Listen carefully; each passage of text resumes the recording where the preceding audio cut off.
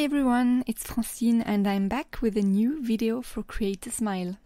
For this card I used a beautiful flower stamp set from Create a Smile called Botanical Love. I decided to create a background with the biggest flower of the set. I started out with rubbing my magic embossing pad on my background before stamping. Then I stamped the flower using Versamark ink onto a panel of watercolor paper. As you can see, once I stamped the flower, I immediately added embossing powder, and this allows to stamp the image multiple times without overlapping.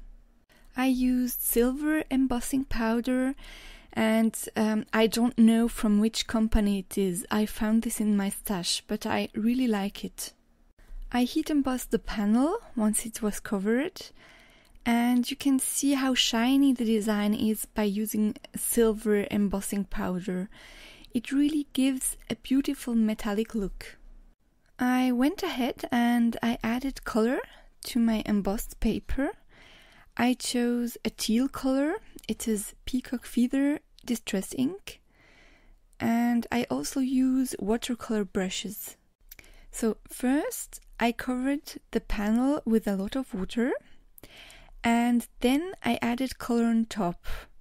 You can see I made it randomly, and I added here and there some more ink to the flower petals to give more intensity. Once I was happy, I dried the background with my heat gun. I use my heat gun because I'm not patient and it goes faster, but you can also let it air dry. Once it was completely dry, I went ahead by adding a second layer of color. Again, I added more distress ink to the petals, and then I used a pearl shining watercolor. I chose not a silver, but a gold shade, because I think it gives more interest and also more contrast than silver would give. I only highlighted some petals for creating special effects.